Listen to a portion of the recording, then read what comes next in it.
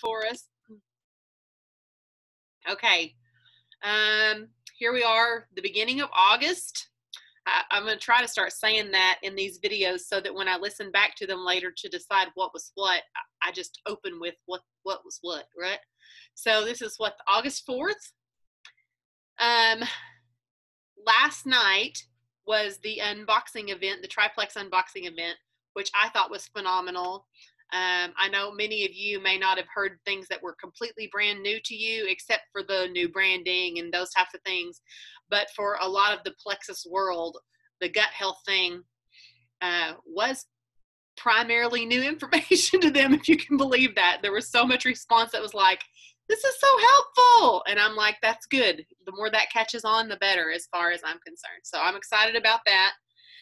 We're going to listen to Monday Motivation, and I'm really excited. I actually had a phone call with another Jewel today who didn't even know I was having a team call tonight, didn't know anything, but she just started talking about this week's Monday Motivation, and I hadn't listened to it yet. This was way earlier today, and I said, did you watch it? She said, oh, it's so good. It was Kyle Rainey.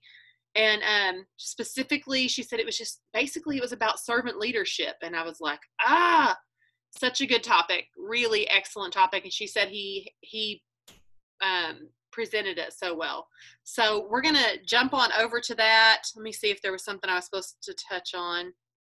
Oh, yeah, a couple things. In the community group, what are they calling it? A Jewel takeover. So Jewels are going to be doing takeovers in the Plexus Ambassador Community Group on Facebook for the next 3 days, because anybody who registered for last night's event should have gotten samples in your Engage app, giveaways, basically samples to give away. Codes for samples to give away. I'm going to try to word it the right way so people don't ask me questions after they watch this video in 2 or 3 weeks, because the codes are only good for today, tomorrow, and the next day, 4th, 5th, and 6th, I believe. Those particular codes can for samples can only be given away until the 6th, those samples. Let's see. And Brienne's video for the Jewel takeover is in that group as well. So it was a really good video. If you guys want to take the time to watch that, I think it was like 20 minutes there. She got lots of feedback about what a good video that was.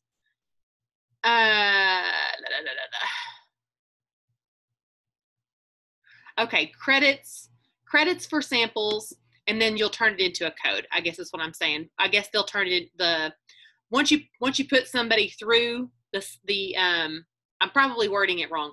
Once you put someone through the app, then it'll turn it into their ability to use it. I think unless it's different than how they've been doing it, it'll be a code.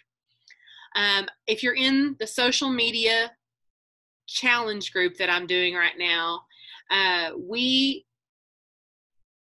will tell you that I've probably had more feedback from the social media challenges, which I think I've been really weighing this out. Like literally today, I spent a lot of time weighing out, trying to figure out why that group seems to be so fruitful for people. And I think it just gets people into a habit and gives you some things to say and builds up some confidence.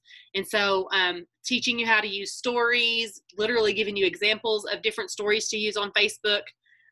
Stories as in what goes across the top, not literally telling stories. What goes across the top, like add to your story on Facebook. I've had more feedback about that group than anything I've done in years. So I plan to continue to do those as often as I come up with new content. So that, if you're not in that group, a lot of people have been having really great luck with actually having people join their team because they've been consistent in posting and people have been answering the polls in their stories. So that. I was going to say, I'm reading what Diane said here. She said she never knew how to do the stories until that group. And even I am learning more and more about all that as we go. Even today, I did my first where part of the story, instead of a picture, was a video, a little short video part of your stories. And I put a how-to in there, how to screen record. So if you see someone do a little video in their stories and you're like, save, save, save, and it won't save because it's not a photo, it's a video, the steps that you go through to actually screen record are in our group now. I will tell you, I'll keep this brief, but if you're recording someone else's story, if you're recording a video, their name tends to be at the top. And then, the Facebook boxing in, it shows their name here and the hour or whatever at the bottom. So you almost have to do this thing my daughter taught me how, where you, on my phone, just to give you an idea, let's see, on my phone, to get to screen record, I go, and this iPhone is relatively new, so other people, you get to your control panel a different way, but my control panel, hang on. I think this is helpful when people see me do it. My control panel comes out of the corner like that. Did you see what I did? That. However you get to that screen on your phone. My old phone was different. I think I swiped from the bottom or something like that. And then what you're looking for is this, I think. Looks like a looks like a record button. I'm trying not to touch it. It's that one right there. Looks like a record.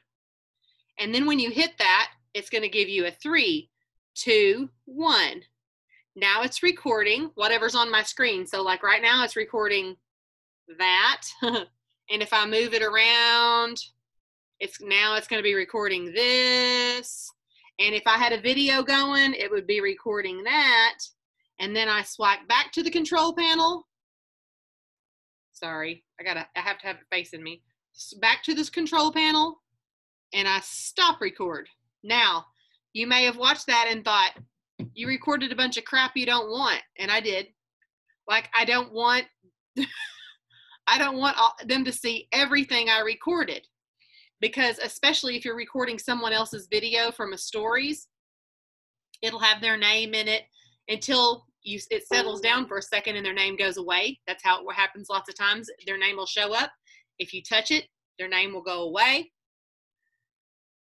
Then, once it's recorded, beginning and end of it, if it's too long in the beginning, it's too long at the end, you can go in there and shave some off of it by literally opening up your camera roll, looking at the video, and pushing edit, and it'll give you little slider bars that let you shave off the end or shave off the beginning, anything that you recorded that you don't want people to see. Like, for example, where you saw all my notifications or you saw me switching screens. Is everybody following me? I know you can't exactly, if you've never done it, you may not feel like you're following me because you're having to follow along or you need to follow along, but I didn't know how to do that exactly until today. My daughter taught me. It's all a matter of just knowing that you can edit it. So don't panic about being like, it keeps getting all the wrong junk. Okay. Now, one more thing, checking my notes.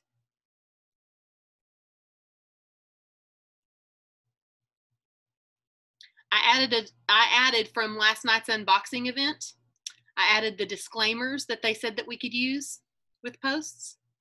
I grabbed them from the unboxing event straight from where they said they were right below, pulled it. I put disclaimers and I put it in our team page. And then I said that inside a, color thing, looks like a background. And I said down, and the first comment underneath there is the disclaimers. So what a disclaimer is for is if you put out a story that has questionable content as far as whether you are supposed to say, for example, like a name of a disease, or if you said something even like allergies or something, or a headache, or there are certain things that you don't really think would be a problem, and they can be. So anytime that there's a question, you just stick the disclaimer with it and rock on. Okay? So there's that. I'm covering all this stuff before we even watch Kyle's video. In our social media group, the one that I put out there today that's about gut health, that I just put it out there probably, I think I scheduled it for around 5 o'clock today. So you may not have seen it yet, or 6 o'clock, I'm not sure. But it is the one that has the screen records in it. I would say at the end of that one, put a poll on the last thing asking if somebody wants a sample. Use your stories to get rid of these, you understand what I'm saying? To utilize your samples, to put people in your app. I'm trying to hatch some ideas for you guys if there's anything you want to be working on while we're listening to this video. And the last thing I want to mention before we start is I want to do a beautiful, like aesthetically pleasing event specifically for gut health this month, using the eucalyptusy looking, whatever those were. They weren't eucalyptus, but you know what I'm talking about. I love the new branding. I think it's going to be beautiful. And so I wanted to go ahead and schedule it tonight. Like, I wanted to be able to give you a date tonight, but if you'll just keep your eye out in the team page, so that when I do come up with a date, because I really want to know what kind of videos I'm going to have access to, maybe live testimonies I'd be able to get my hands on, and beautiful branding. And a lot of times that'll come in the following 3 or 4 days as people start, using their Canva app and other Jules making content or whatever, or me grabbing things out of people's stories that I see. So testimonies and that kind of thing. So I don't have a date yet. I didn't want to rush it because we're brand new into August. And lots of times I want to do an event early in the month. And this month I just felt like maybe it'll probably won't be next week. It may be in the 3rd week of August that we'll do it. That's my guess. So maybe if I was going to tentatively say whatever the 3rd Thursday is. Not certain about that. Now we're really moving on. Okay, here we go.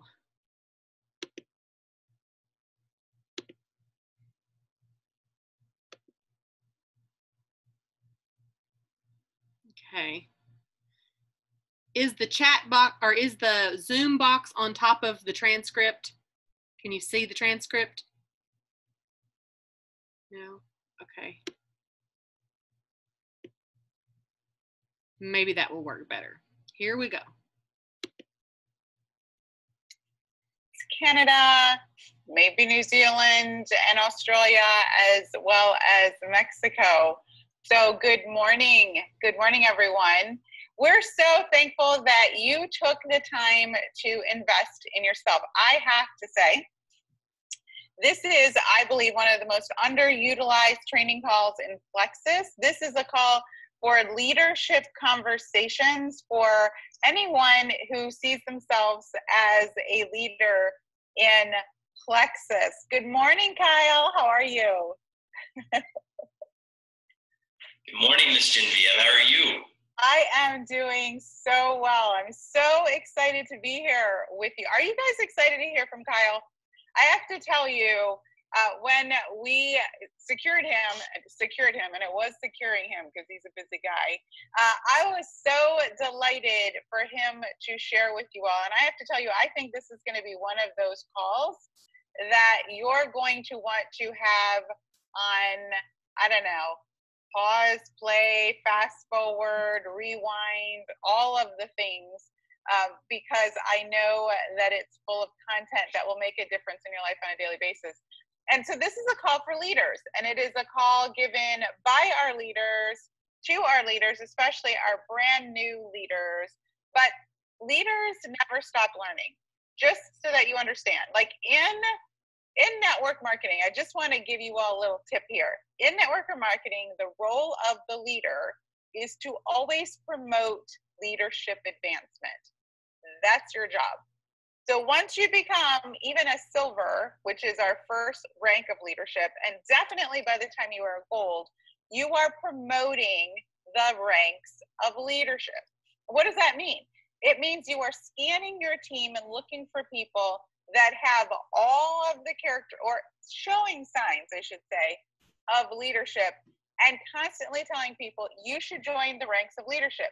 You should join the ranks of leadership. By the way, you know what you should do this month? You should join the ranks of leadership, and you should keep moving to your next level by inviting other people to do the same. You don't get to diamond by yourself. You don't get to emerald by yourself. And I was thinking about this today as I was on my little walk, Kyle, and I was like, you know what? This company is hitting a pretty good stride right now, right? I think we can all agree we're hitting a good stride. If you are a leader with multiple leaders on your team, you are getting a lot more impact out of this than if you are the only person on your team taking advantage of it. Are you guys picking up what I'm laying down here? Right? So if you want to start seeing exponential growth in your team, it starts with developing leaders and continuing to develop leaders. And so I think your conversation is super critical, especially at this time, Kyle. And I'm just curious, I'm going to turn the call over to you in just a hot New York second, but I am curious to hear from you. Why did you pick the topic of influence?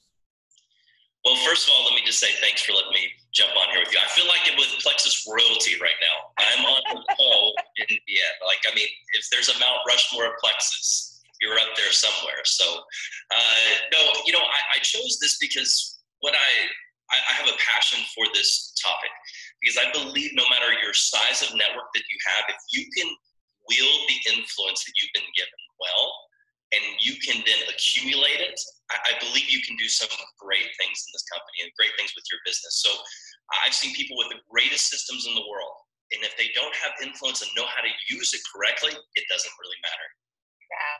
Yeah, so true. So true.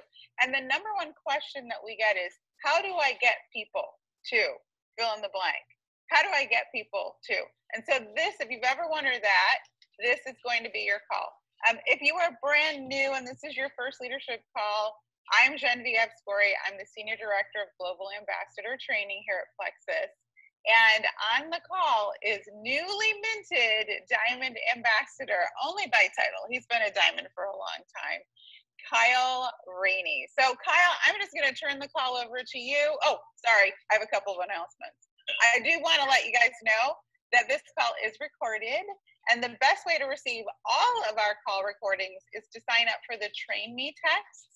You can just simply from your phone text the words Train Me to Plexus, which are the number 753-987. And then you will get a reminder for all of the training calls, and then you will also get a link right to your phone. There are also two other ways that you can be getting the call recordings, but I kind of think that's the easiest way to go. Okay. And also want to let all y'all know that our August book has been selected, and it is No Excuses by Kyle Maynard. And just for the record, he's going to be our speaker. So Saturday, August 22nd at 9 a.m. Pacific time, you're going to get to hear right from Kyle, who, can I just tell you something? This guy is big money. He's like a big money speaker. He actually is friends with Ryan Anderson, so he's absolutely cutting us a deal. This is a great call. As we talk about leadership, this is a great call. As you know, or may not know, this is a great story of a gentleman who was born with body issues and just big, that's putting it mildly, but no excuse. Great story. And if I can give you a little bit of a hint, one of the things that we're trying to do here in Plexus is engage everyone. So those wholesalers, those brand new ambassadors trying very hard to learn something new, the more and like, how did you love the event last night, right? One of the things, leaders, one of our opportunities is to leverage events better. leverage events better. I'm not sure we all really understand how crucial it is to get as many people as you can to events as a recruiting mechanism. So when you click that link, you will sign up and reserve your spot for the book club. You're going to want to get that book, but this is an event that you can invite your entire team to. Think about engaging people. So that's my little plug for book club, because I really feel like this is a great way to show people, listen, this company really does invest in us. This company really does help us be more and do more and have more. So without further ado, and I think we put the link in the chat so that you can enroll. So without further ado, Kyle, tell us your story and take us on a ride. All right, let's go. Hey, again, I'm really excited to be here. My wife and I, we live in Oregon. My wife is a Diamond Ambassador as well. We actually just recently became Diamond Silvers together, so it's a race now to see who can do the reentry like faster. So we have 9 kids, and we live in Bend, Oregon. Now, I said 9 kids, that's right. We have 9 children, 3 were adopted, and we started our Plexus journey about 5 years ago. In fact, I think this month is our 5th year anniversary. And I've been a pastor for 16 years. Actually, at the last Sunday of this month, August 30th, I'll be retiring from pastoral ministry to go on to do some other things. But I've been a pastor for 16 years, pastor currently a church here in Oregon. And so our journey started 5 years ago, and I'm going to jump into influence. Some of you heard our story, but if you haven't, let me just give you some real quick cliff notes on how this all came about. So I had just stopped doing an interim pastorship. So my job had completed in Portland. I was teaching at a local university, political science, and my department decided that it would be good to not rehire me because they didn't have a budget to do that. So I found myself jobless out of nowhere. And so we began this journey with Plexus because my wife was struggling with health issues. I was struggling with health issues because whenever your finances are in order, health is the last thing you think about. And so we had to go on government assistance. We had to go on welfare. We had to do all these things. Very humbling season for us.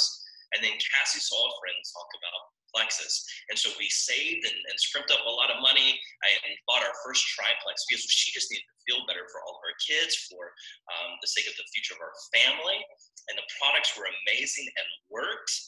And then she came to me one night, she goes, I need you on these products. I need you feeling better, but I think this may be the key, the platform that God has given us to be able to take us off this financial road of disaster that we find ourselves in. And 5 years later, we went from honestly on welfare to seeking the welfare of other people. We've been able to give to our church more. We've been able to put all of our children in private school. 3 of our kids who were adopted were paid because of, their adoption was paid by the opportunity that Plexus brings.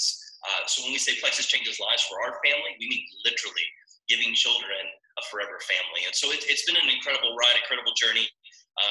People always ask, are you done? Yep, we're done. No more kids. We're through. But we love being a large family. We love being in Plexus. And so as I jump into this topic of influence, I want to tell you before we get started how lucky we are. We have an incredible opportunity here with Plexus. You know that, you're leaders in this company. But whenever we talk about influence, and particularly when it's in the network marketing world, sometimes someone may find themselves in a company that doesn't have the integrity that Plexus has, doesn't do things the way Plexus does it, doesn't have the type of leadership like Genevieve, like Alec, like Taro. I mean, like sometimes they find themselves having to overdo their influence in order to make up for the lack of positive influence that their company has. But we don't have that issue. We literally work for the greatest company on the world.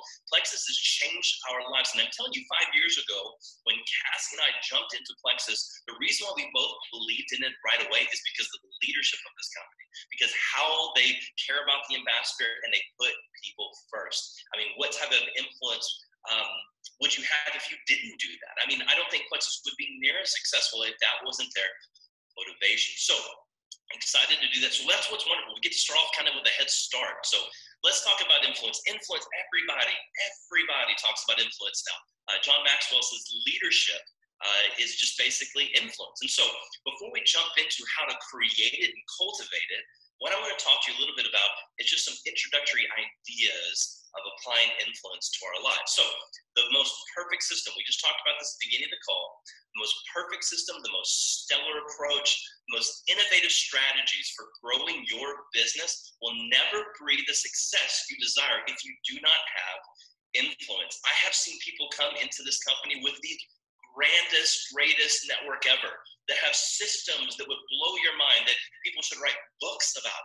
But if they don't know how to wield their influence well in a positive manner that's people focused, it really doesn't matter. Your business will never take off and go where you need to go. And the message that you have will never be given to the people in your community, in your network that you want them to hear, because you're not wielding your influence. You're not having the full effect that your system could be taking place in your life and in your business. So the power of influence, really, it's a socialization tool. That impacts our perception, our purchase, and our productivity. Now, I say that when I was teaching political science, I taught at several different universities, and we would talk about the beginning of the course of the semester, we talk about this idea of socialization. All of us are influenced. You may not think it, but you are actually influenced all the time by the media that we watch, by our background, how we grew up, our influence, our parents. It's funny, I tell people, you either politically side with your parents because that's what they did, or you did in spite of them, right? So we are influenced by the culture, where you grew up. Are you in the New England area, Northwest like I'm at? But I grew up in the South. I mean, there's different cultures here. And it's about your background, your heritage. So socialization and how you're formed, how you think of how you process thoughts, how you develop your mindset. I mean, all those boils down to your influence, and it's a socialization tool. And influence, it seriously impacts our perception on the world. How do we see everything? How do we see ourselves? It influences our purchases. You know what? The most productive and successful companies, you're not really buying the product. I mean, you are, but you're buying the story. They tell great stories, right?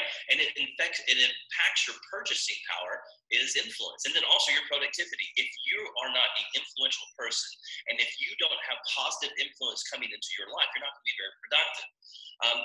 Also with influence, compelling influence does not tell others what to do, but it offers others how you can help. I was raised in the South, right? And one of the famous and infamous sayings where I was from is, if you were smart, you would do this. You know what? Honestly, no one really wants to hear that. Nobody wants to make themselves feel dumb because they don't take your advice. We're not in the sales game with Plexus. We're in the servant game with Plexus. And if you go from sales to service, you're going to see your influence increase and your business grow. But don't tell others how. This is what you should do. You know what you should do? See, everybody wants you to listen. You listen to their story, and then you can show them how they can get help.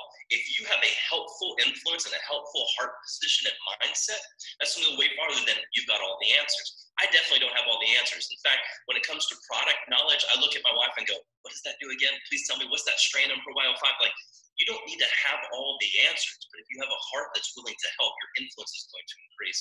Finally, before we jump into how to cultivate influence, there is this idea that you cannot wield influence. And I believe this with everything inside of me. You cannot wield influence if your passions do not line up with your purpose. Now, I'm going to say this. Every one of you have a purpose. I believe that with everything inside of me.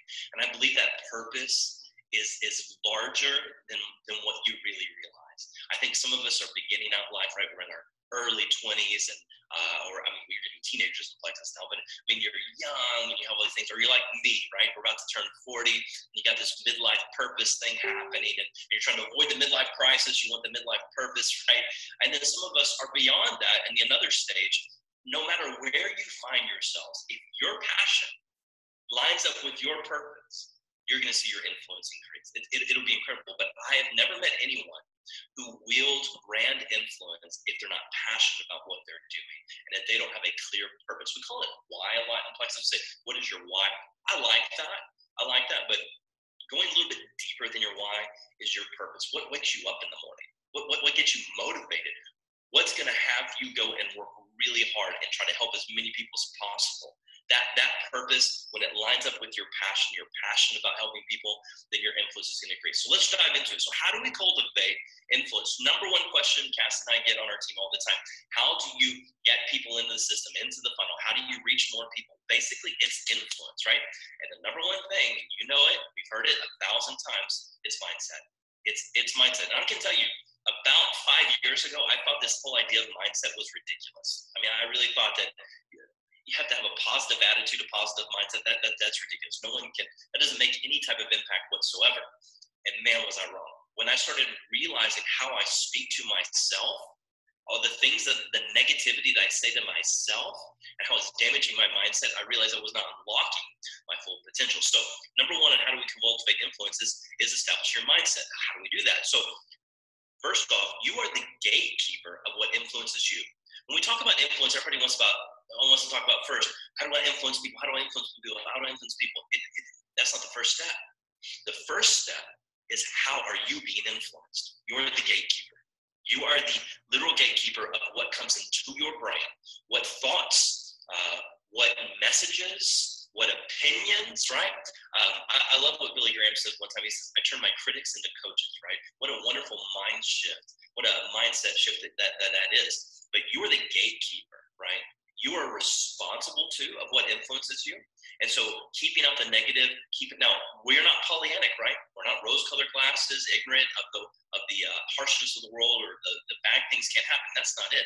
But you have a choice on how to respond. And I think sometimes with mindset, we find ourselves reacting more than we are responding. Grand difference between reacting and responding. You know, as a parent of 9 kids, sometimes I react, right? I react and I say things that I go to apologize to my children later. I'm like, oh, I'm really sorry. I should have responded to your negative behavior and not reacted to your negative behavior. See how that is? With mindset, you're the gatekeeper and you need to respond.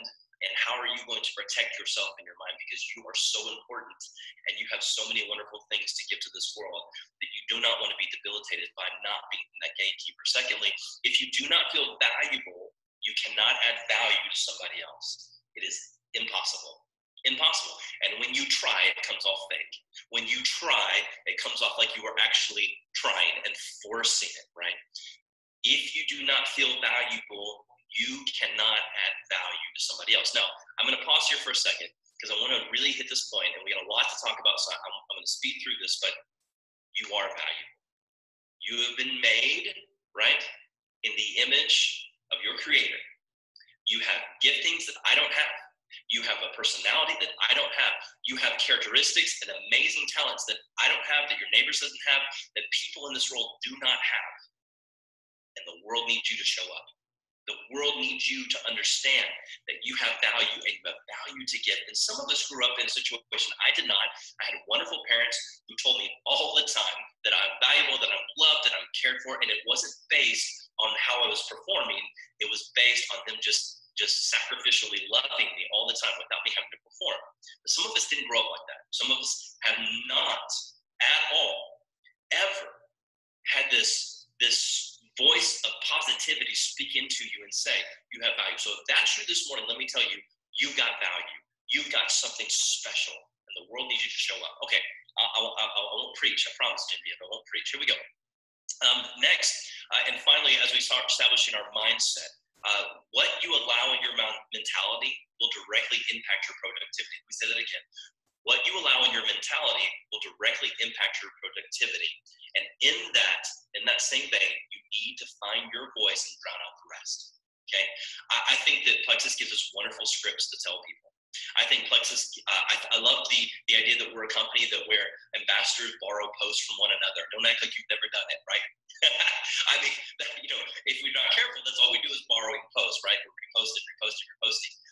But long ago in ministry, when I first started out as a pastor, I started listening to all these other pastors that I had a lot of respect for. And then my mentor came to me and said, Kyle, you need to find your voice, because when I'm listening to you preach, your mannerisms and your sayings and the things you're doing sound like this guy and this guy and this guy, and it's not authentic to you. Find your voice, drown out the rest. And your mentality, what you let in, will directly impact your productivity. So mindset, that's how we cultivate influence. It's an internal thing. This is an internal thing, guys. Before we can influence other people outside of ourselves, It's an internal thing that we have to create. Mindset. Secondly, is heart position. Now, this is something that I've kind of developed over the years, and because we talked about, I was listening to all these great speakers and the great Bob Heilig and all these guys that are talking in the network marketing industry about mindset. It's fantastic stuff. But I started thinking, what about heart position, right? If our mindset is wonderful and perfect and amazing and positive and ready to influence people for good, but our heart's in the wrong position, really, what are we doing? What is all this for? It's not going to fill us up.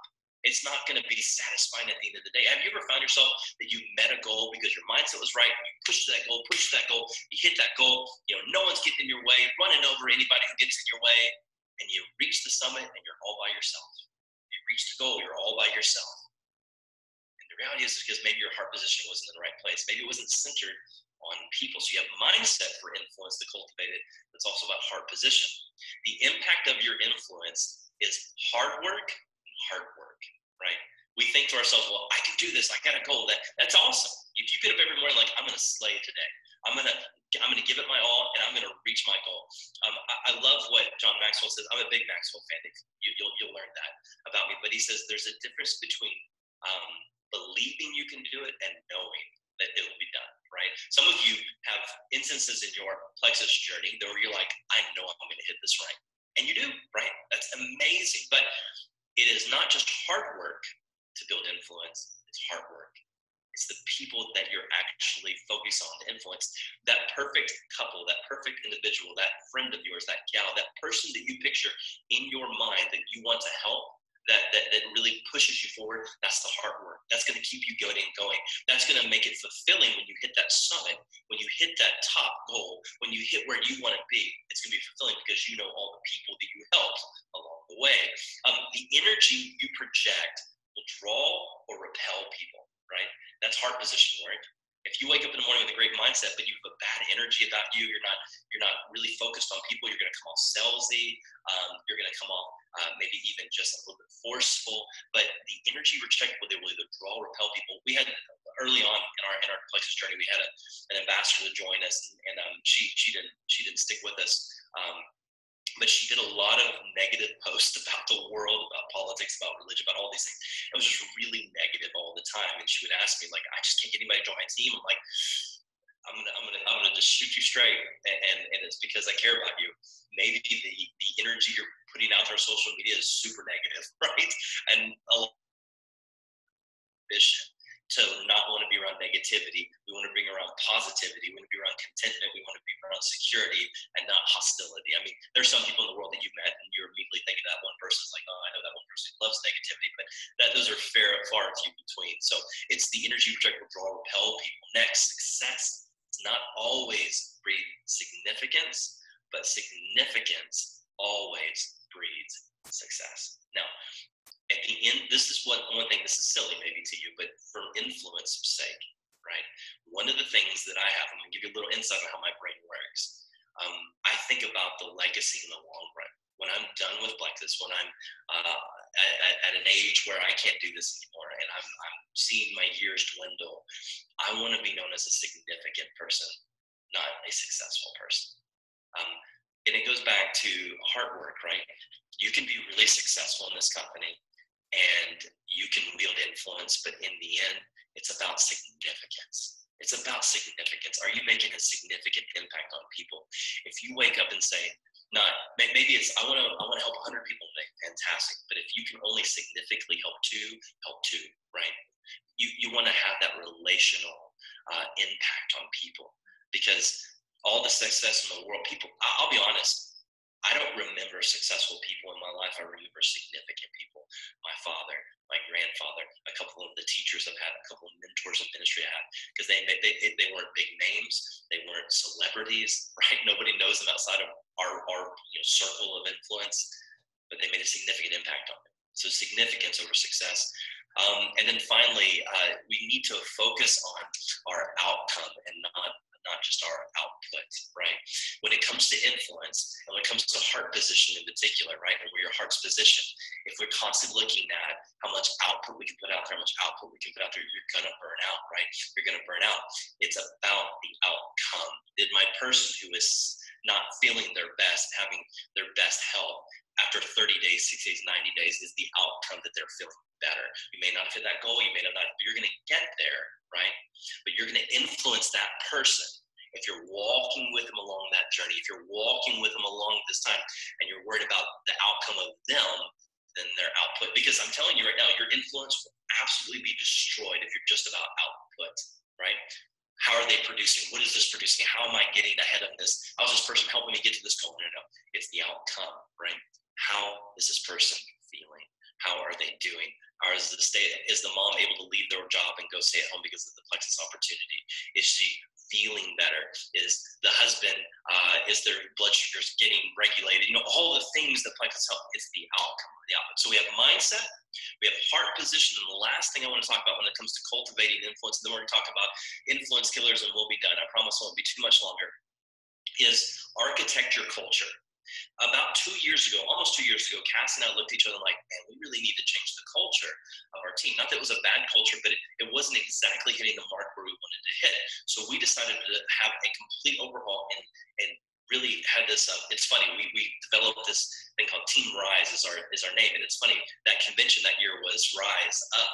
And I always tell Al, like, hey, I need royalties for that, man. I think y'all took that from us, right? But the funny thing is when we changed this, that we rise together. Together we rise, and we went more servant-based in our culture. It changed the face of our team, really. So your conviction establishes your culture, right? If you want an influential culture within your team, because we've talked about the mindset and the heart position, which is going to help you get people into your team, but when they actually are in your team, we want to architect a culture, and your convictions will establish your culture. One of my favorite teams out there is Chad and Krista Deary. If you're on their team, give a shout out. I love them because I like watching some of the Chris's videos because it's like it emulates a lot of the culture that we're after. They're very spirit-led.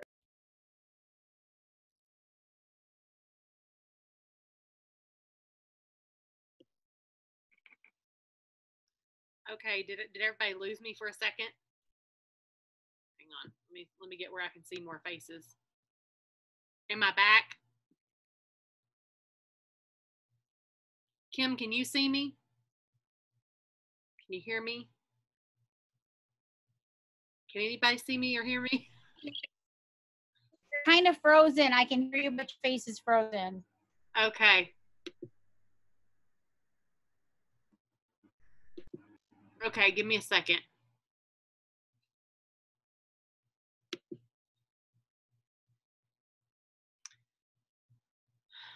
I'm gonna turn my Wi-Fi off and turn it back on, and I'm crossing my fingers. Hang on, everybody. I'll be right back.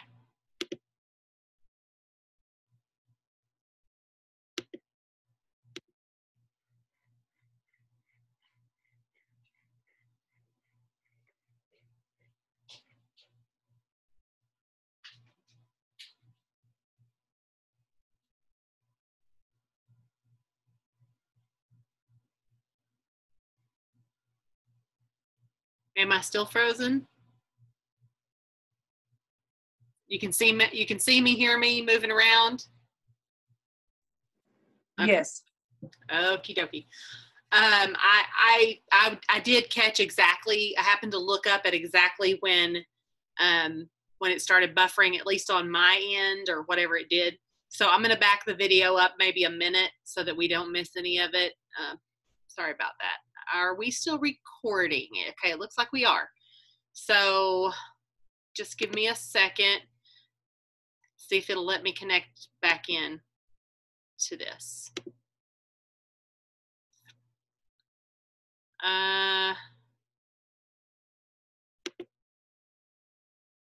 28 minutes in, so I'm gonna scoot it back. See if this looks about right to you guys.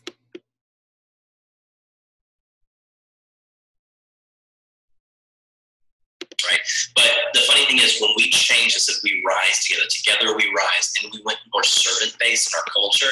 It changed the face of our team, really. So your conviction establishes your culture, right? If you want an influential culture within your team, because we've talked about the mindset and the heart position, which is going to help you get people into your team, but when they actually are in your team, we want to architect a culture, and your convictions will establish your culture. One of my favorite teams out there is Chad and Krista Deary. If you're on their team, give a shout out. I love them because I like watching some of the Krista's videos because it's like it emulates a lot of the culture that we're after. They're very spirit-led. They're very just about serving people. Your culture needs to reflect your conviction. And I'm telling you, if you have not established, right, your authentic culture in your team, someone will do it for you. Okay. Now, you may say, well, I have a team of 3 people. Fine. You need to start establishing culture. I've got a team of 3,000 people. Start establishing culture. Because when you don't establish in culture, someone else is going to come in and influence your team. And that influence may not be what you want, right? And so next, on when it comes to architecture, your culture, we help others on your team establish their why and be flexible with the how. Okay, you want to influence your team, and I think sometimes a lot of we hear this a lot sometimes from people on our team. It's like I'm working with my ambassadors, working with my downline, and I don't seem to have a lot of impact on them because I'm telling them what to do. I'm telling them this is how you got to do it. This is how I did it. This is how I succeeded. This is how I got to this level, this rank. Well, pump the brakes because the influence you're trying to wield there on your team. Okay, you can have the greatest heart position, the greatest mindset, but have you established the why for them? Do they have their why? Do they have their purpose? And then let them find their voice. Let the how be flexible, okay? Some people, there's some people on our team, they cold message 20 people a day. That's what they do. And that's amazing. Some people on our team have never put out a cold message in their life, and they still are successful. Great, wonderful. The how can be flexible. Now I believe Plexus gives us an incredible share, send, and invite type situation. I love that, and then we have the power of 3 and all those things. There's great systems out there, but let establish the why, establish the purpose, but then affect them and influence them by giving them a little bit of flexibility on the how. Right? Now, it doesn't give them reason to be lazy, right, or not do anything, but let them be flexible on the how because what you're doing may not technically work for them and who they are with their community and their realm of influence. Finally, I have a little saying that I always tell people: we model influence, we inspire other people, we coach them, and we multiply it on our team to increase our collective influence. If you want to see a multiplication of your influence, you've got the right mindset, got the right heart position, and you've architected your culture, then model what you want to see done influentially on your team. Inspire people to do it by being vulnerable, sharing your story, sharing your highs, your lows. If you're just constantly talking about your mountaintop experiences and not let people revealing the valleys that you've walked through, then you're going to come off not authentic, inauthentic to them, and they're going to feel like, man, like they're just a blessed life and nothing ever wrong goes for them. And so you want to be really honest with them. You want to coach them, right? You want to coach people. Cassie is a fantastic coach. I'm an average coach. She's a fantastic coach. I think she has about 4 to 5 meetings a week with her leaders, of different leaders, coaching them, helping them build their influence, inspire them. See, the thing is, sometimes we think we got to influence 1,000 people. Sometimes you just need to influence 10, right? 10 amazing leaders, 5 amazing leaders, and let them then multiply that influence beyond that, right?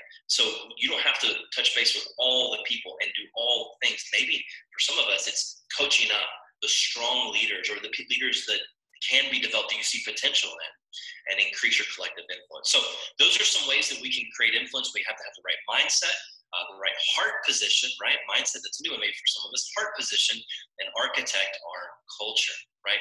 Now, let's talk about influence killers really quick, and then we're done.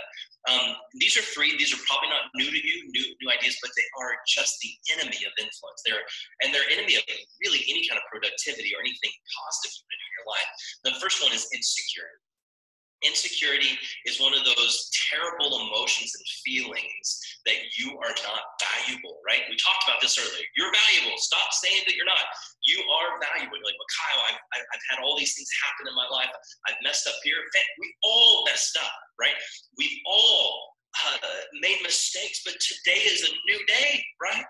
You have value, and your self-worth, right, is going to immediately impact your influence, right? So don't let insecurity kill your influence, because if you come off insecure to people around you about, well, maybe you should join Plexus, it's kind of a great thing, it's kind of cool. No one's going to care about that. No one say, you know what, Plexus has changed my life, and I don't care if you think I'm the Plexus crazy lady. Who cares? Who cares? You know what? When people, in the beginning, they messaged us like, "Oh, you're that network marketing couple. You're an ministry, you should be ashamed. I'm like, you know what? All my kids are in private school. We're off of welfare. We just bought our new house.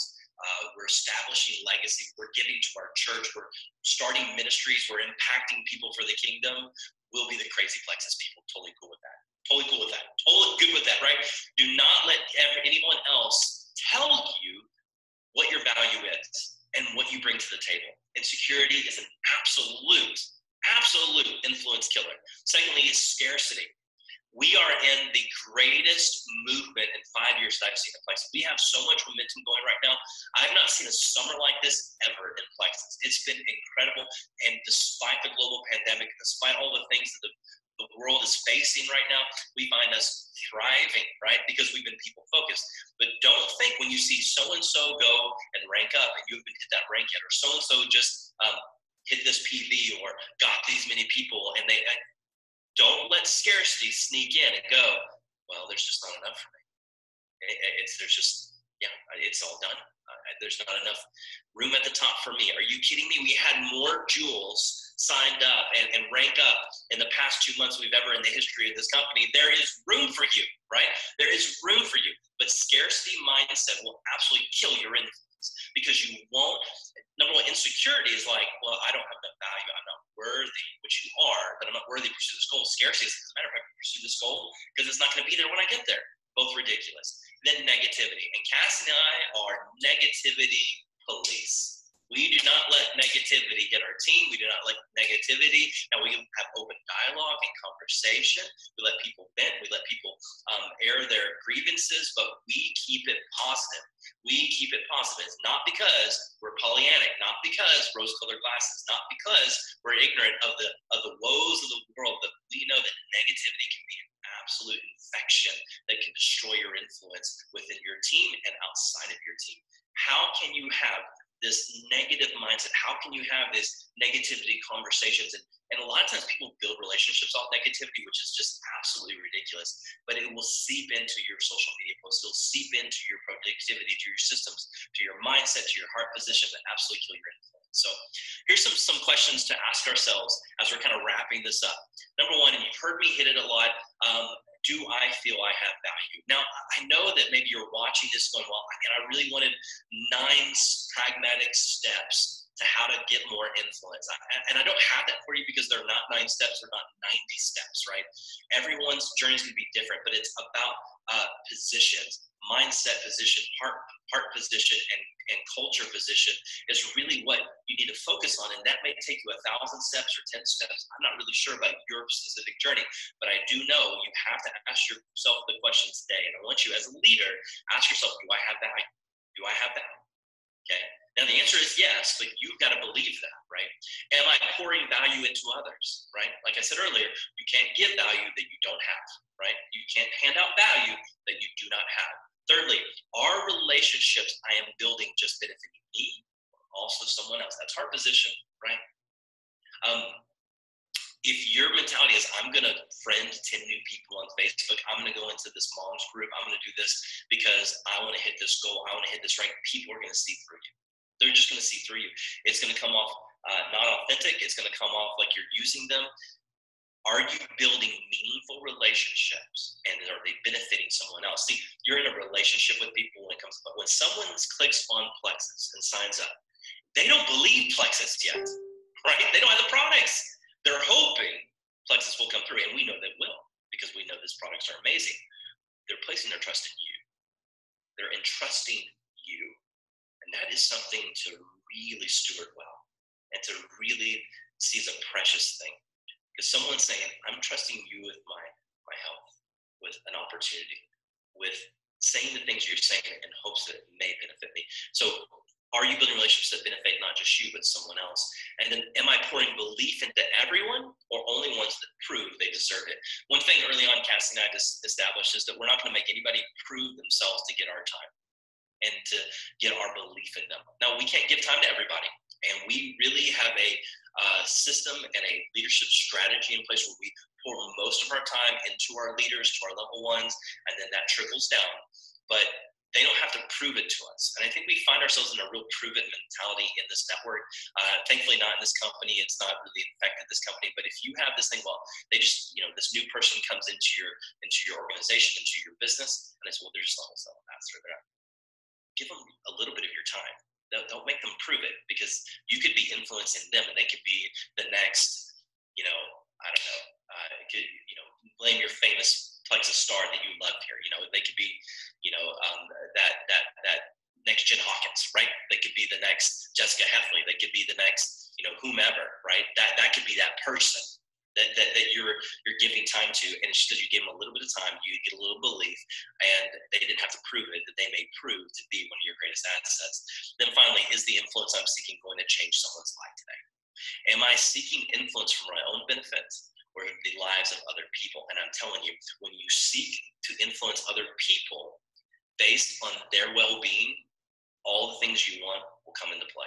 All the influence you've ever wanted to wield in your life to affect people for good will happen, because you're people focused, not points focused. You're story focused, not success focused, right? You're trying to make significance and not just a goal, right? So influence on its own is neither positive or negative, but can be used for either depending on who wields it. And let me end with this. And I don't know if we have time for questions or not, but they'll jump back on here. Living significant lives that change the world really boils down to one life influencing another. I pray that you yield your influence well. I hope this has been helpful for you. It's been a joy to present this to you. And thank you so much. I appreciate it. Holy moly, man. That was so good. I'm like, did I call it?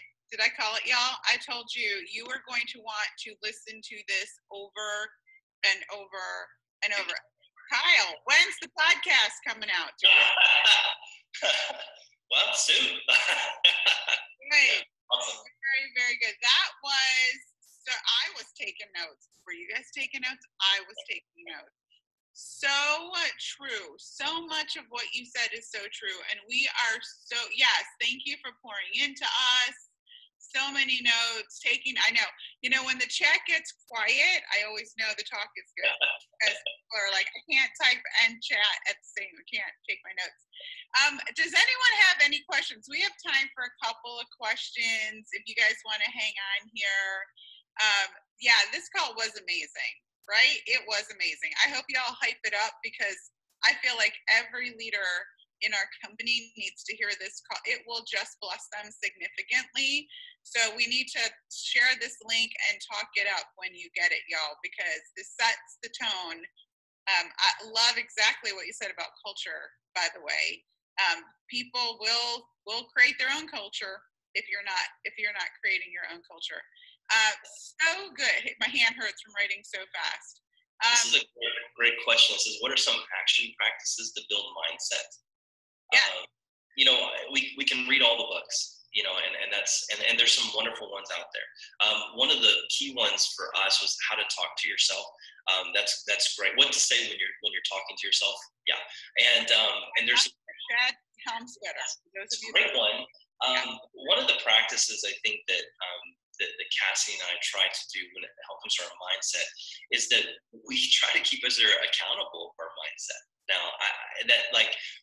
I used to be a pretty cynical person, just to be really honest. I mean, people were like, oh, and I'm actually an introvert. I'm a forced extrovert. I laugh all the time. People are like, oh, you must be this introvert. You must love people. I love people. But in my introvertness, there's a lot of cynicism that kind of came up. And if I'm not careful, right, and if something doesn't go our way, we don't hit a goal, something's slow, whatever, I'll just go, man, I can't believe it. And my wife's like, no, hold on. Remember where we were, right? Remember where we are now. Remember where we want to go. So one of the things that we do is keep each other accountable, and I think I have little anchor reminders in my life. In my wallet right now, I can pull out and show you my food stamps card. That helps my mindset. When I want to complain, when I want to be negative, I take that out, and I literally didn't be able to take it out, look at it, and go, I remember being in the line at whatever big grocery store and being so embarrassed and being so and there's no shame in it. There is no shame. I was so thankful now that it was there to help my family. I was very thankful, but I just remember thinking, this is just the most humbling place I could ever be in my life. I'm failing my family, all these things. And so now that we're not in that season, and I know that some people are watching this, they may be in that season. Let me just know we love you. We're praying for you, and you can do this, right? You can do this. But I just want you, I share that because it's an anchor for me. It's a mindset anchor that I look back at and say, you know what? I can be negative because maybe I was off my goal by 5 points, but I remember this time. I remember this moment in my life, and so it helps with our mindset. 4 of our children have high special needs, high medical needs from adoption and such as that, and came into our family, and they're an anchor point for me too as well. I have one of my sons who has a rare form of dwarfism, and only 30 people has ever had it, this rare form, and his life expectancy isn't as long as the rest of us, but he is. The doctor's now predicting that he is going to just zoom past that. He's going to bust all the barriers. That's a mindset anchor for me. So I think if you have mindset anchors that help you remember where you were, where you are, and where you want to be, I think that helps as a practice for us to stay positive, and not ignorant, because there are negative realities in our world. We know that for sure, right? Facing a global pandemic, but to have those anchors to hold on to whenever you feel like you're floating into negative mindset land. Very good. Very good. Anybody else? Question? Anyone? Someone asked about a favorite John Maxwell book. What John Maxwell book would you recommend? Well, there is there's one he made just for network marketers that I would suggest. It's called The Power of Five, and it's incredible. I can throw the link, or we'll find the link up here pretty soon. But it's an amazing. Jen Hawkins invited Cassie and I to be part of that book launch. We got to go and meet John Maxwell and be a part of his training for 2 days. And he wrote it. He's never wrote a industry specific book before until now, and it's all about for network marketers. And network marketers helped him write it. And it's for I would hand that book to any person who joins your Plexus business that says, I think I might want to share. Here's this. Take this book, read it. Let's get on a Zoom call and talk about it, because it's basic, but it's powerful and insightful, and it's really cheap. It's like $10. I mean, it's like nothing, and it's an easy read. I don't think it's 100 pages, and it's awesome. So I would suggest that for our industry. It's really great. Yeah, and that's an industry-specific book, but anything that John Maxwell offers, particularly on the subject of leadership, he wrote, if you feel like you have trouble relating to people, there's a whole book on how to treat people. Like, he kind of did the updated version of how to win friends and influence people. So can't get just anything that John Maxwell writes. I mean, they're all great. They're all great. Yes, 100%. Okay, well, Kyle, this has been truly, truly, truly fantastic. I'm inspired and motivated. I gotta go do some recruiting. Oh wait, I can't. So send them our way. We'll have to send some people around. I'm telling you, y'all, this is why we do what we do. Kyle is a living, breathing version of all that can be possible if we are willing to get out of our comfort zones, share, be the crazy Plexus person in a good way, I think about that every day. So thank you all very much for your time, and we will talk to y'all soon. Bye-bye.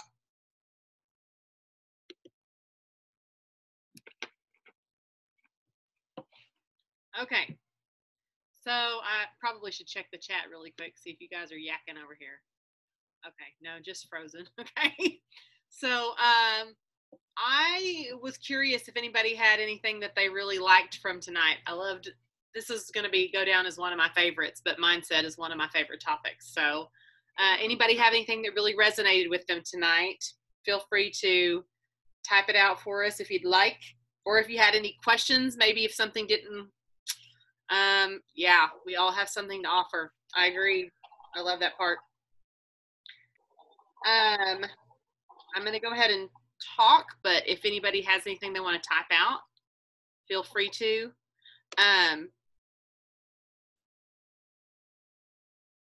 I loved how he talked about establishing your culture within your team.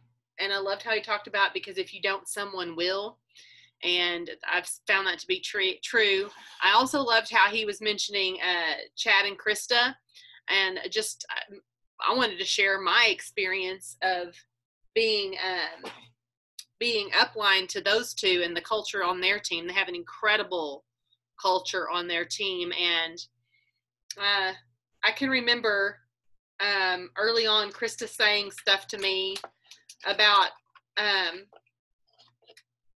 think she's glad that she landed on our team, probably because there's so much freedom to just be who you are on our team. Like if you wanted to start a team page and have it be very specific about your own culture and that type of thing. And Chad and Krista have such a special way of relating and connecting to people, and people just connect to their hearts, and they can just share from their heart, and it really doesn't even matter what they're talking about.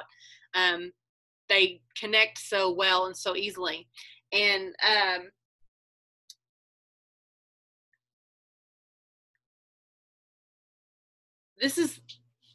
just going to phase right into what I wanted to say next and see if this will make sense to some of you. I heard Sonia Dudley say something one time, I'm paraphrasing here, that what I got to tell you what my experience with Sonia when I heard her say this. At that time, I only knew that she joined after me, quite a while after me. I mean, it wasn't like a month or two after me, but we went Emerald around the same time. Not exactly, I don't think, but like I went Emerald, and then she may have been the same month. I don't remember. It's not relevant except for to say that she started after me, and I was going fast, y'all. Like I was like fast tracking, getting there, I thought. And then she started, like I was already in the business for a while, and she started, and she got there fast. And I remember at the time, just the concept was like, how does that work? Like, I've been working this really, consistent. And I heard her say one time, she's like, she was in a different network marketing company. She's like, I was in a different network marketing company. I want to say she was in it for maybe 20 years. That sounds crazy, but I think maybe that's what she said. And when Plexus came along in her life, everything about it, some of the stuff that even Kyle said when he was talking about, basically we don't have a lot of poop we have to cover up with our company. So it's kind of an open playing field. If you are ready, if your mindset is ready, and, and you stumble upon this, it's kind of like so many things, especially I would say right now, so many things are already lined up for you to grab the ball and put it in the hoop. And, the distinct difference would have been, I didn't have years of experience. I didn't have years of failure in network marketing. Now, had I been in network marketing, I probably would have had years of that, because that's really the majority of the stories you hear, especially old school network marketing, is you hear lots of stories of, yeah, I knew someone one time who made a lot of money, but the majority of the people I know lost their butts in network marketing. So had I had lots of experience, I mean, I have signed up for this and that in the past, little things here and there, but I never really had a complete concerted effort in it. But had I had all that experience, I would have probably had enough falling down and getting back up that by the time Plexus would have entered my life, it would have been a similar experience for me. Now, the reason I share that with you is because I'm trying to see how some people start Plexus ready, meaning they've already gone through their mindset junk and all the stuff Kyle was talking about. They already know the culture within their heart. I didn't know that. I didn't even know there was a thing like my own, like I didn't know I was doing this, but I was being molded by, I don't even like the word failures, but I was being molded by trying something. It doesn't work. Trying something different. That didn't work either. Trying something that worked a little bit better, so on and so forth. So whatever you want to call that, I went through seasons of attempting, giving it my best, what I thought, using my intuition the best that I knew how. And then once you get into a rhythm, it's like, okay, I've learned from my experiences, whether you want to call it mistakes or not. You learn from your experiences and you shift further and further. That's basically the way I see it. You shift further and further away from the things that don't fit. They might work for other people even, but if they don't fit you, if they don't fit your personality, if they don't fit a projected, like a future culture for who you are and who you want what you want the culture of your team to be. A lot of teams within my team have such a strong culture that they have their own team pages. They do their own team calls. They do their own events. They do their own whatever. And at first, I didn't know what to do with all of that because I was like, well, it wasn't like that at first. I should say like that. It wasn't like that at first. I was leading a whole bunch of other people.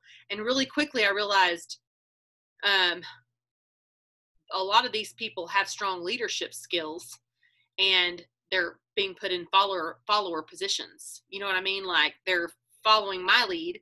They might have a totally different culture, personality set, and they're drawing in people that they're drawing people within their leg of my team that they resonate with the,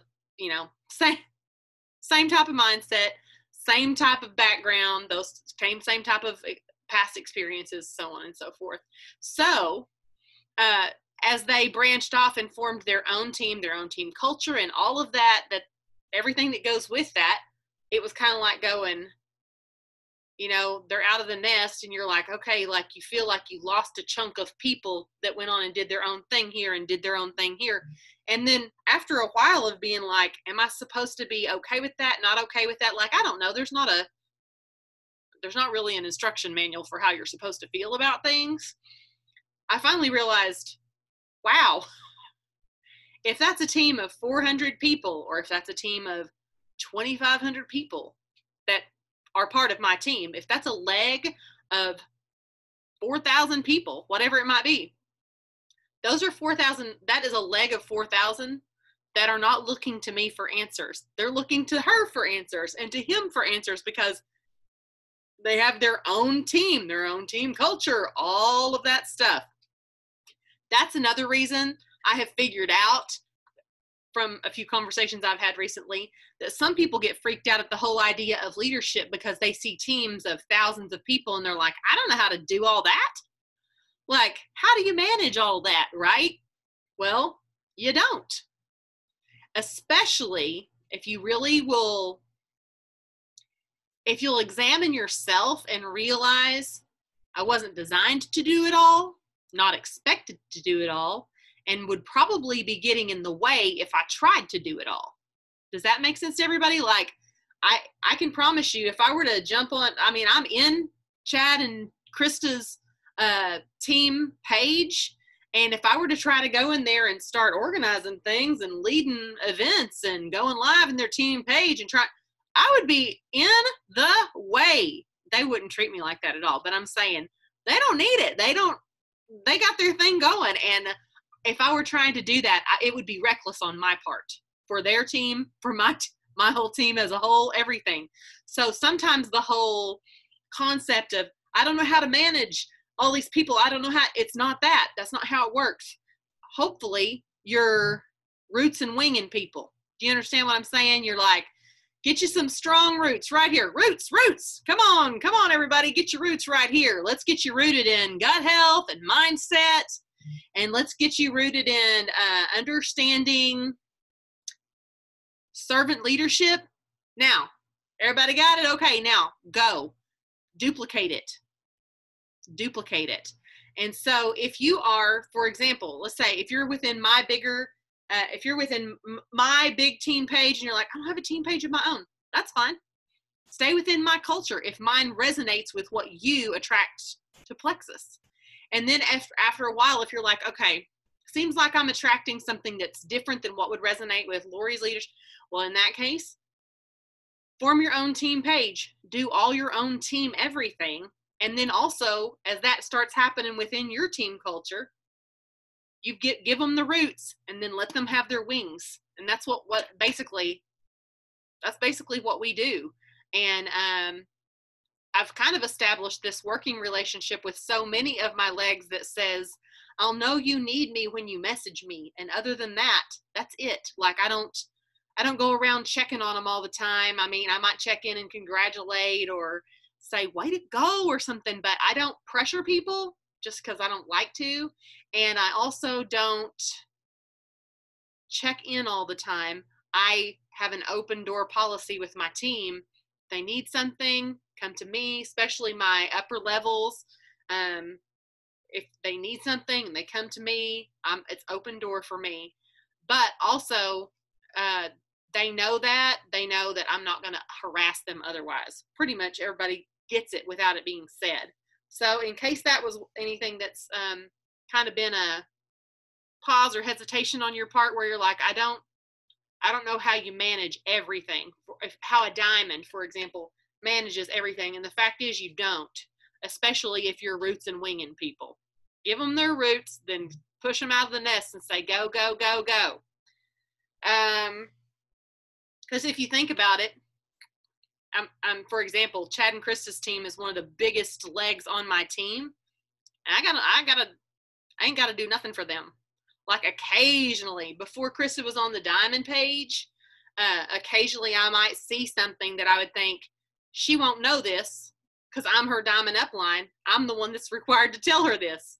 You see what I'm saying? Like, so I'll be like, hey girl, something I saw you won't see yet.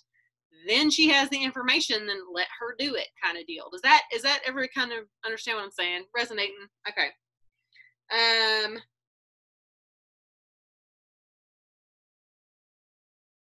Okay, hang on.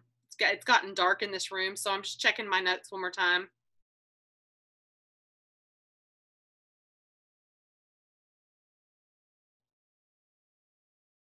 I'm just going to go down the bullet point one more time really quick here at the end, that just all the things that I mentioned at the beginning. The social media challenge group has been very fruitful. You're going to want to be part of that if we're doing it right now. It started yesterday.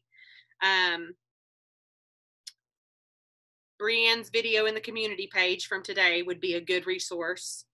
If you didn't get to watch the unboxing last night, I think that's an imperative. Use your codes by the 6th. And don't forget about the fact that I put disclaimers on the butterfly team page so that you can have that as a resource when you need it. Now, does anybody, I just talked right on top of when I asked you guys questions earlier. Does anybody have anything they want to add or a question they want to ask before I skip to the next segments?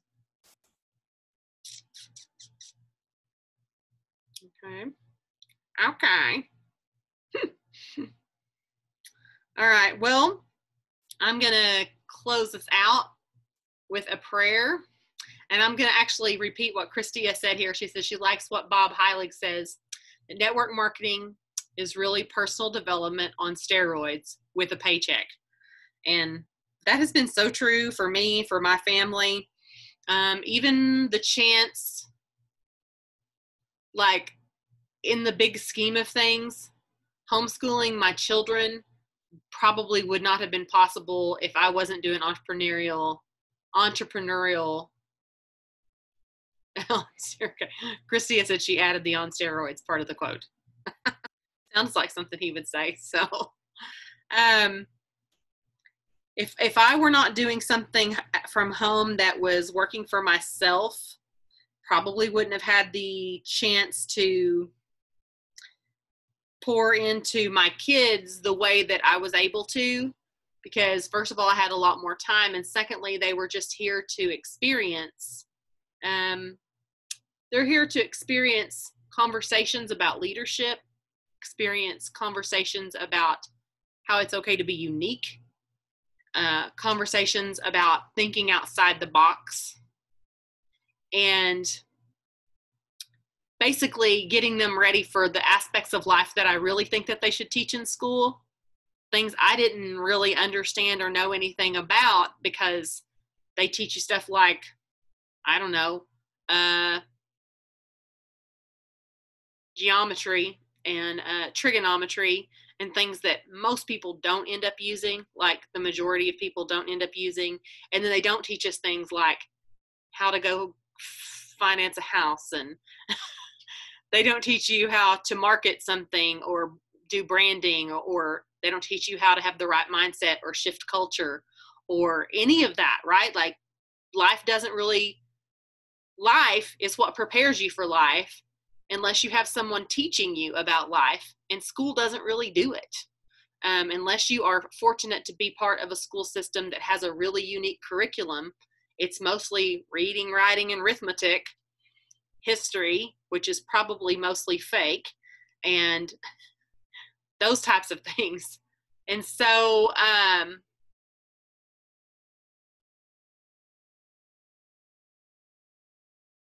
just reading a comment. Hang on.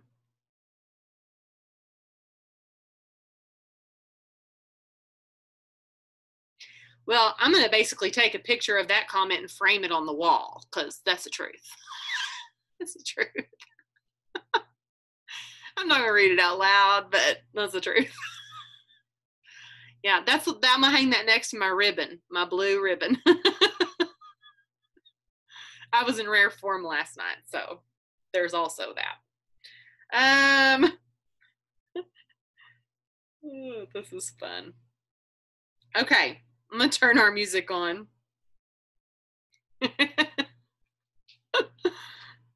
Good times. Y'all, I try to be a grown-up.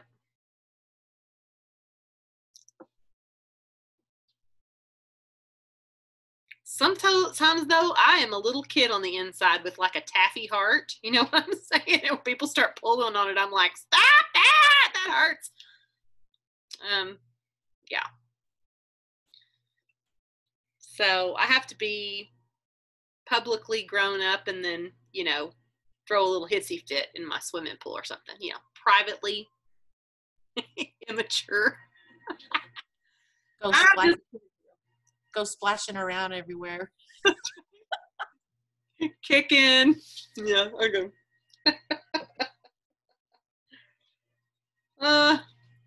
It's all fun though. No joke. I've learned so much even about that part about myself. Okay, we had some prayer requests. I had some actually sent in to me.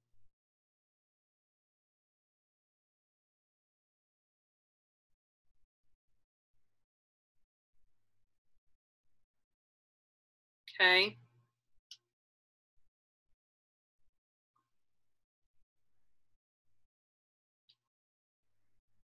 I don't know. Those of you who are in this chat with Becky, I wonder if I'm allowed to say her prayer request. I think so, or no? Do we know? Okay, I'm just going to say Becky has a family member who was diagnosed, and so I'll just say it like that. And so we're going to pray for her family and for the children of that family member.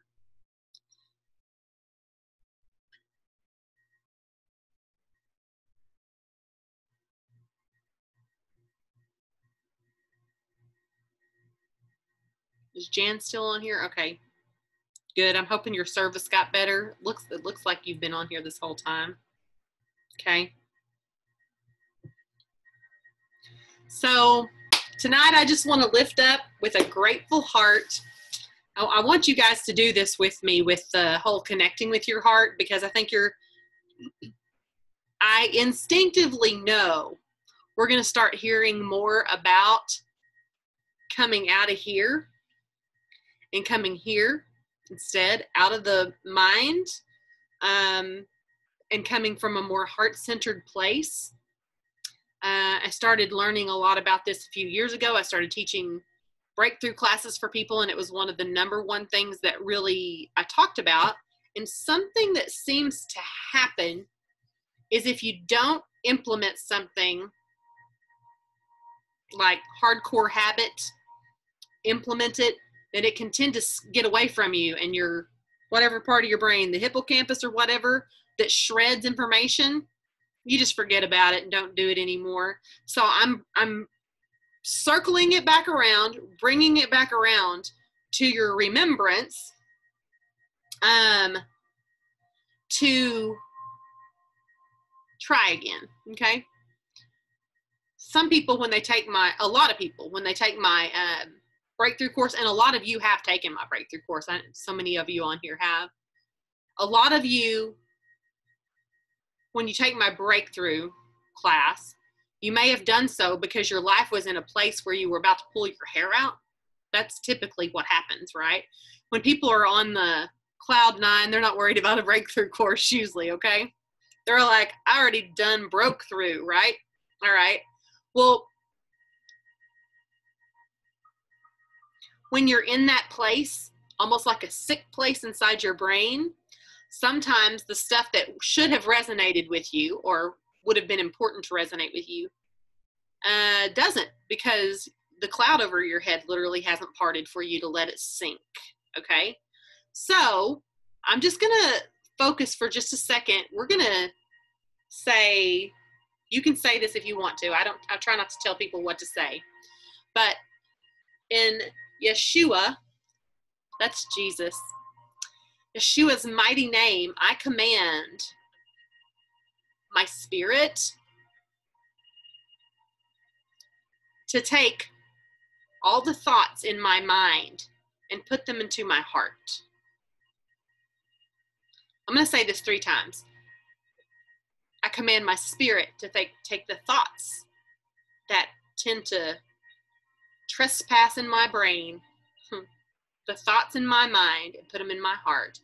I command my spirit to take the thoughts in my mind and put them in my heart. And just like that, I do this at night now, and it's almost like a windshield wiper, a literal sensation that I get where I just kind of settle in. I command my spirit to take the thoughts from my mind and put them in my heart.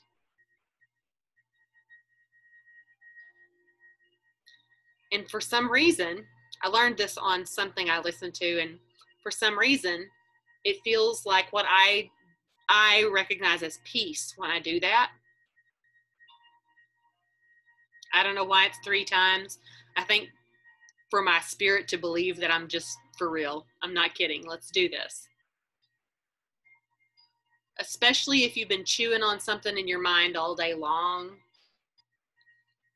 and your spirit really wants to pack it away anyway. God, I just believe so strongly that we filter everything through memories and experiences, and we formulate our reactions to things based on old stuff that's not even real anymore, like something that happened 10 years ago.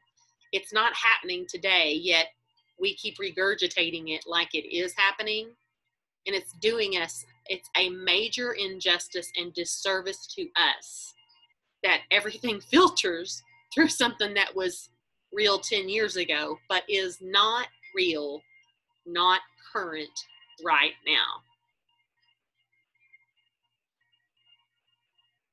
That just resonated strong with a few of you. I see like check marks going ding, ding, ding, ding, ding, ding. Those are the things that they don't need to be clouding your mind. Tuck them away.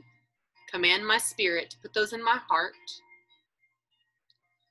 God, I thank you for the lessons that I learned in those days, and that those lessons are the fertile soil that I can plant seeds in.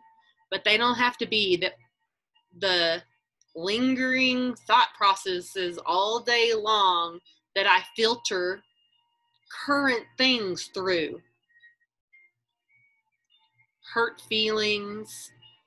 It's disservice. It's a disservice to yourself to hang on to it. You realize?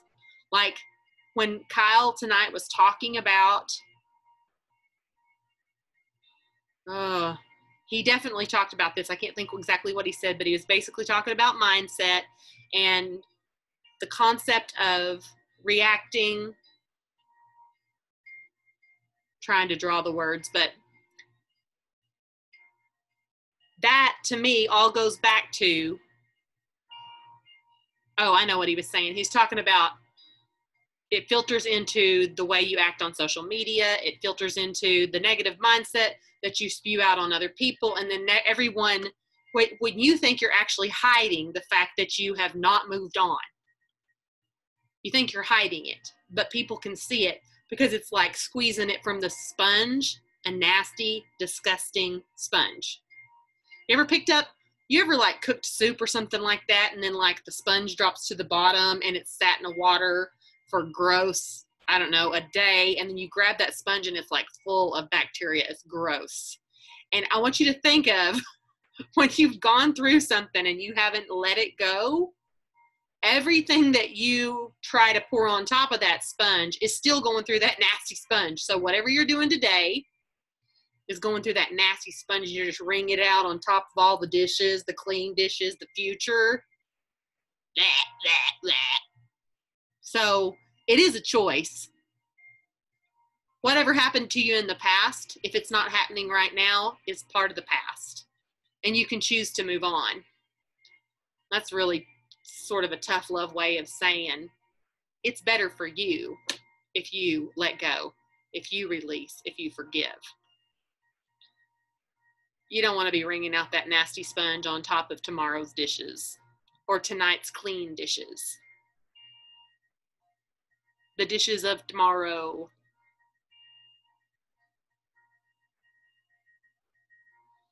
God, we have prayer requests tonight in our hearts, but God, we do not put those through the filter of what we believe and have seen happen in the past, because we declare and decree the new wine. Solutions, miracles, creative strategies that don't ring through what we think God does, how we think God acts, what we've seen and made a perception in our mind about who God is based on that nasty sponge, based on relationships with people who pretended to be godly but weren't. We forgive them, we release them. We don't have to keep trying to drag all that dead weight around with us. It is not helpful.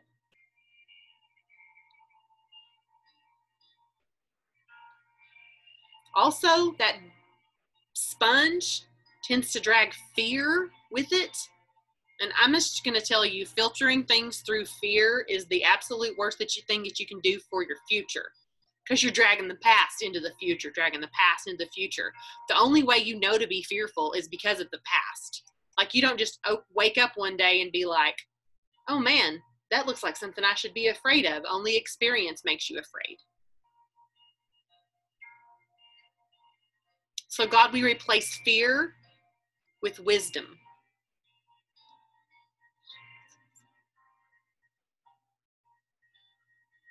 And I'm going to say, replacing fear with wisdom and creative strategies, and that's how we're going to open into these prayer requests tonight. God, we just lift up Becky's family member and the children involved in this right now. We just believe, we declare and decree a miracle. We declare and decree a clean bill of health for everyone. I'm ready for the miracle stories of COVID-19. God, we declare and decree the miracle stories where people just say, well, you know what happened was I prayed and all my symptoms went away, and then my test came back negative after that. I don't know why we're not already hearing about that. Maybe it's because no one's declaring and decreeing it. Let it start with me. Let it start with you. Thank you, God. I want to say, Lori, where have you been? Lori, thanks for waking up. It's time, girl, it's time. You know, haven't we had enough? We declare and decree miraculous strategies that could only come from God. Hold on, I'm going to grab another, I'm going to declare and decree. I'm picturing like static over technology, you know, like wires, staticky, all this. And I declare and decree, it's as if like you took an electric cord that's like shooting sparks and it's all awry, it's gone stray. But over technology, we're just going to see God's hands just smooth, putting that casing back on those electric wires, everything's flowing smooth. If you don't understand the spirit realm, then I don't know how you, I mean, if you're like, the spirit realm, that's weird, I can't see it. Well, you can't see Wi-Fi either, though, silly. And yet it's powering the thing you carry in your pocket. You can pick your phone up and like look at Beirut today, right? You're going, wow, that happened in real time 3 seconds ago and I'm watching it. How is that possible? How do I know if I can believe in God? Well, you believe in Wi-Fi. It's all the same. I mean, it's not the same, but believing, right? Yes. Never even thought about that till tonight. So I declare and decree that over phones, over internet, over Wi-Fi. For anybody who wants to grab onto that, let's do it. Perfect, seamless internet, technology, communications. Jesus.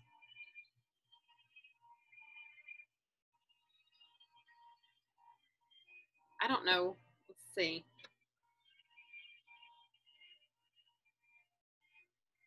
I'm saying even if you've been having trouble, I declare and decree that as you lay hands, the energy that comes off of your hand in the spirit, God's Wi-Fi, clears up your technological problems from yesterday. We're not even going to decipher, or we're not even going to cipher those through our sponge. Nasty old sponge. We're going to buy a new one.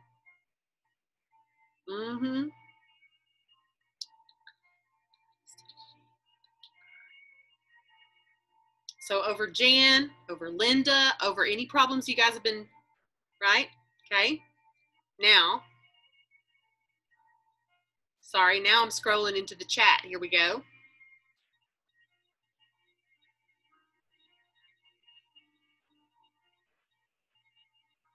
Okay.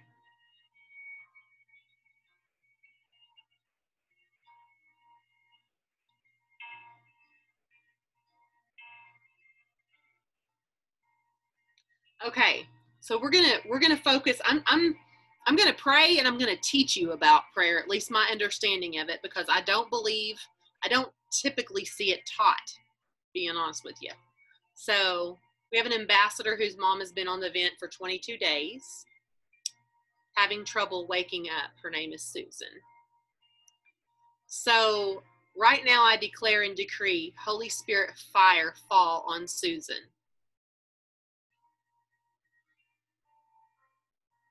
Right now, in Yeshua's mighty name, and that it would wake her up peacefully and gently. And she would say, I think it's a miracle. My symptoms are gone. And I'm not wringing this through the old sponge of what I've seen in the past.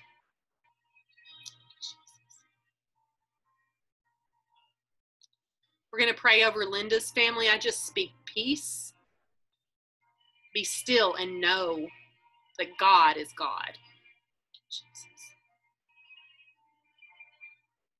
God, I just speak a beautiful, joyous time over this family. And Linda, I just speak like the breath of the Holy Spirit, just inspired, even like new solutions and strategies of how to relate. I even see like even before he arrives, or let's see, you're picking him up, even before you go get him, you know, just deep breaths and like dropping of the shoulders, the kind of deep breath where you go. When I was doing photography, I used to be taking some pictures of somebody. I'd get them in a spot and I'd take their pictures and I'd do 3 or 4 shots. And then I'd realize, okay, look at me. She's like this.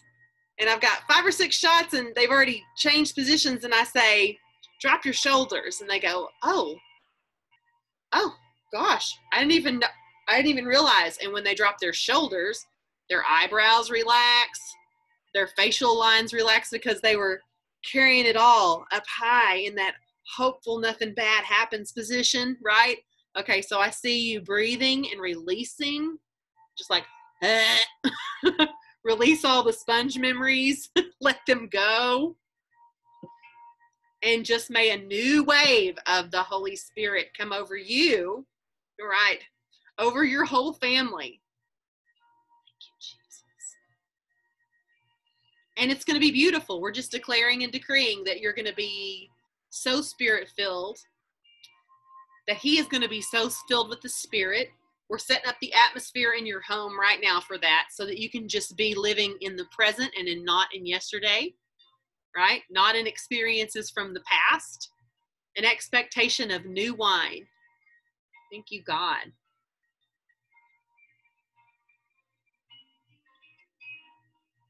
Yes, God, that you would download supernatural updates to us tonight while we sleep. Supernatural updates to our bodies, to our hearts, our spirits, our minds, our mind, our will, our emotions. And as we release, like as we breathe, as we exhale, anything that is no longer serving us, our highest and best, it's literally being taken far away from us. I'm hot too, girl. I got hot. God, Holy Spirit, you are welcome here. Flood this place. Fill the atmosphere, God, with your presence. Yes.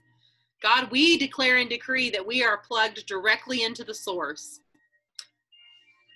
The fatherboard. Almost said the motherboard, right? We're plugged right in.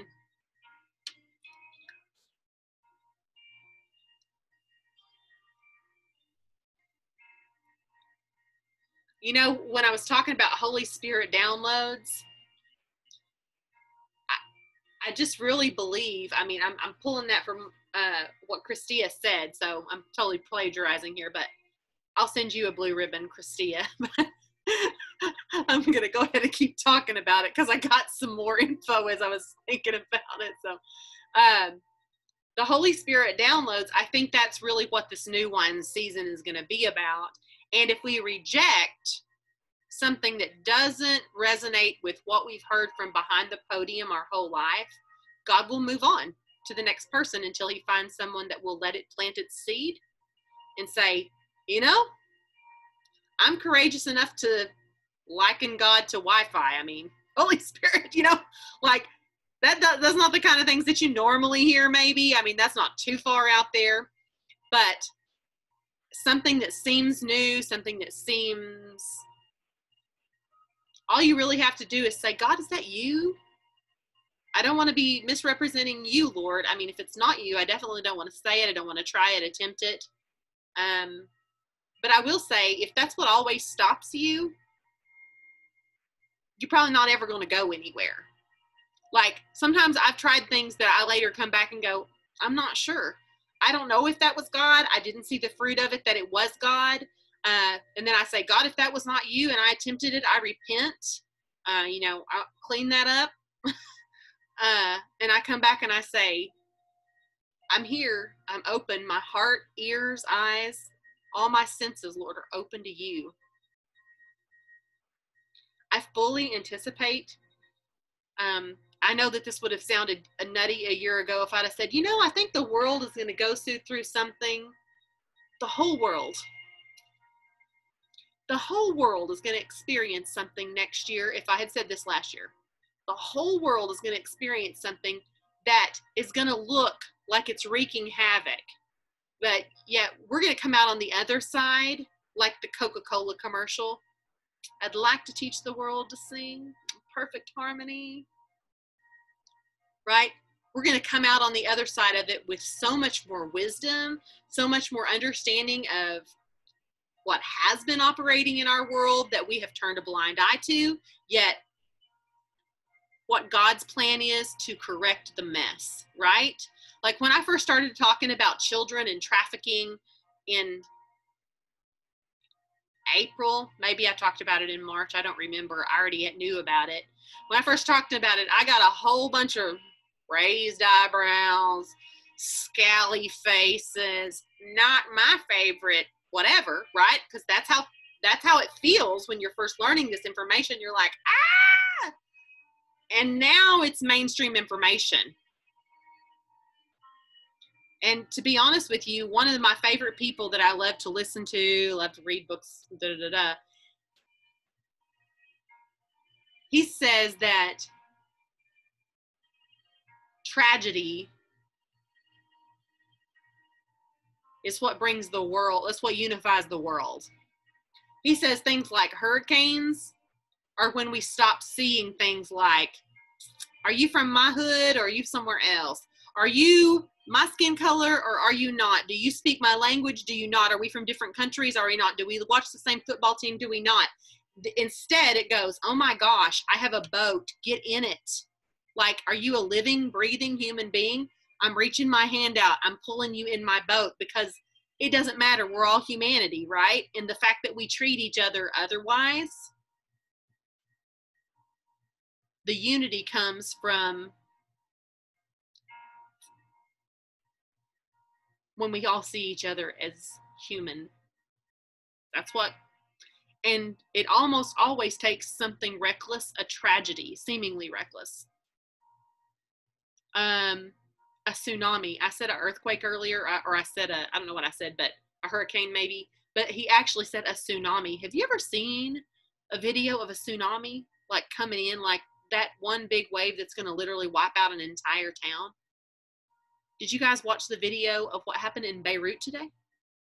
Like a mushroom cloud that they said already 63 dead. And I was like, 63 the second it happened. And it went like blocks and blocks and blocks and city blocks. It just vaporized. Okay? That kind of stuff. You guys remember the Trade Center, right? Like World Trade Centers? You know, what came out of that was seemingly, even though I think a lot of that was fabricated nonsense. I don't mean what came out of it. I mean the actual happening was fabricated nonsense. But what came out of it was unity. Everybody was like, we're all Americans. And here, when it's world, we're all the world. We're humanity, right? Like, I can't stand to watch. I don't like to even think that when I first was hearing the rumors about the virus, before it had come to the States, just the thought that was happening over in China to all those people, I couldn't stand the thought of that. It's humanity. I cannot stand the thought that horrifying things happen to children. And I declare and decree God's creative strategies and miracles that probably look like absolute craziness right now. Let's just be honest. Like, whatever's going on behind the scenes, whatever God is doing, whoever God is using, it does not for 1 second measure up in our minds as what we think. Like, we think Captain America is going to swoop in or we think, something is going to happen. Some big green beret, I don't know what they're called. Somebody's going to come in with a, muscle man suit on and save the day.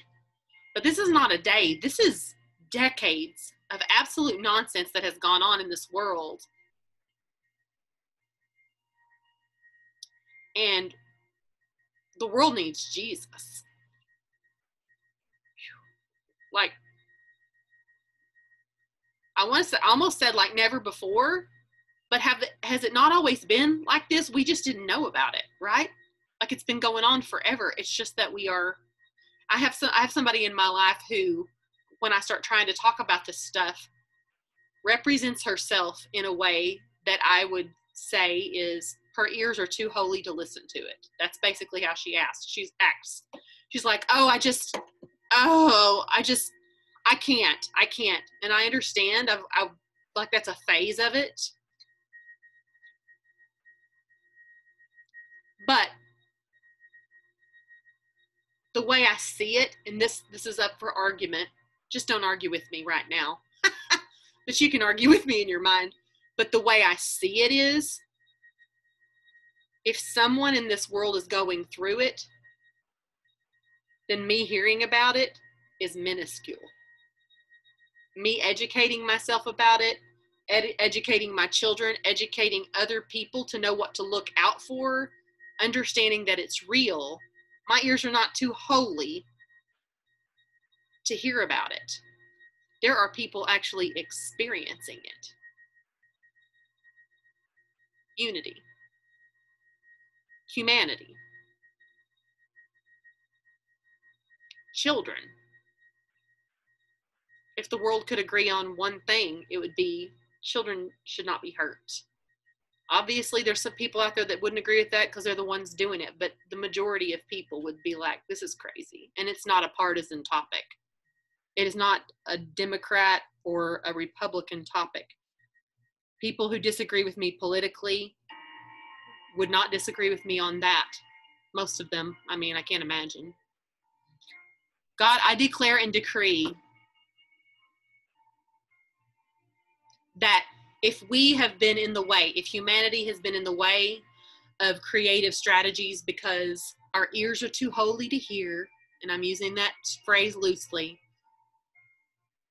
or if we've been in the way because we've been so churched that we've been schooled that you just grow up and one of these days you give your money to a mission trip and everything's better then. If that is what we've believed and that's the way we think the world operates and that's the way we think Jesus operates and whatever, forgive us for being so clueless and teach us. May we be truly open. If we've always believed that generational curses were not real, if we've always believed that sex trafficking was minor and not a big deal, if we always believed that those types of things happened to other people and would never impact our lives, we repent for all of that mess. And we invite the God of truth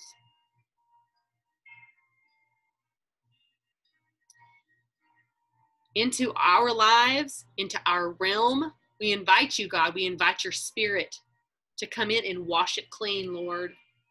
Even if it means, and I'm just going to say this, like, if it takes down your presidential candidate, if it takes down my presidential candidate, if it takes down whoever is involved in it, anybody who's got dirty hands in this, take them down. There's no room for it. Humanity has to come to a collective whole. We have to. It's not a political issue. It's not a political issue. So God, right now, I'm tired of squeezing things through an old sponge. I command the thoughts that float and try to trap me in the past and try to trap me in old solutions. If I want to get a creative, new idea solution, I got to get rid of the sponge. Mine's gone. It's gone. I want it gone. I declare and decree that nasty old sponge is gone.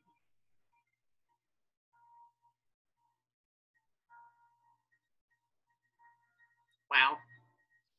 God, more and more and more. We just declare more and more and more of what Linda's talking about there. May they be found everywhere. Y'all, I got called crazy on multiple occasions when I started talking about this.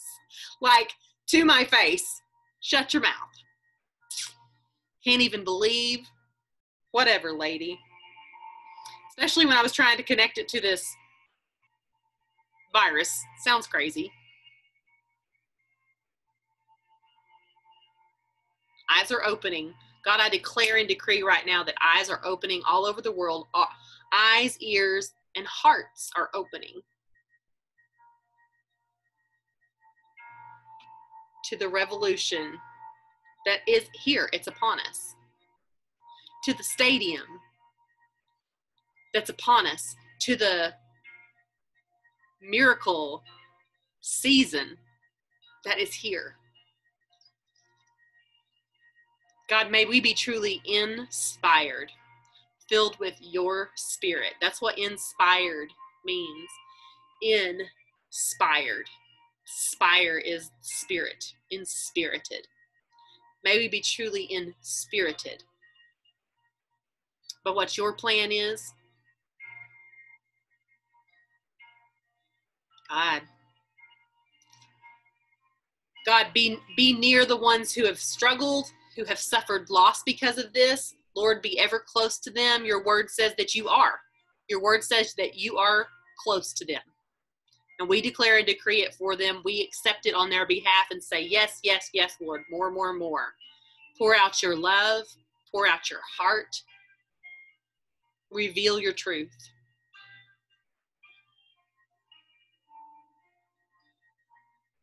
In Jesus' mighty name, we lift all of this up. We claim Jesus as our Savior, as the answer, as the truth. Amen. Okay, I will be announcing an upcoming event probably within the next week. If anybody has any great ideas about that, or sees some great, if you see some great graphics, rob them for me and send them my way. I can come up with the content if the graphics are there, especially if you see several graphics all in one spot that have some of that triplex unboxing eucalypty feel. Okay. All right. All right. Thanks so much, you guys. So I'm so grateful to have excellent quality of people to link arms with. God bless you guys. I'll talk to you next week.